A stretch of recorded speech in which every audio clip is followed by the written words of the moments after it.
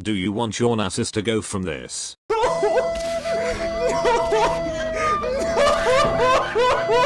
to this?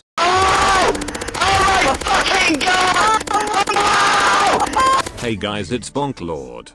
Today I will show you 5 tips on how to get easy stacks with Nasus so you can dominate your enemies with ease. Without further ado, let's start. So the first tip so you can get easy stacks with Nasus is by understanding the draft. Now draft is key for Nasus because it can increase your chance of winning your lane and getting much stacks as possible. So when picking Nasus, be aware of the enemy Baron laner's lineup and think of its strengths and weaknesses and how can it affect on Nasus.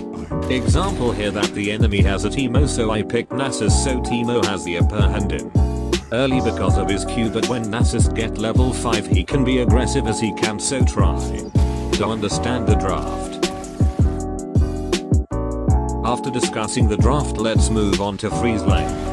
Now freezing lane is also a good way to get stacks because you can safely farm under your tower and making your opponent lose a lot of gold and EXP. So when freezing lane, try to position it on a sweet spot so you can easily get farm and make your enemy lose gold and EXP.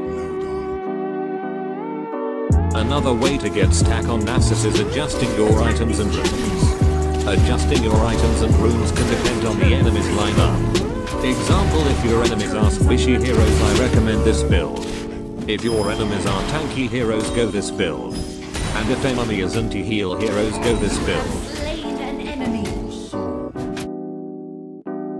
Another way to get stack on Nasus is to take the small jungle camps.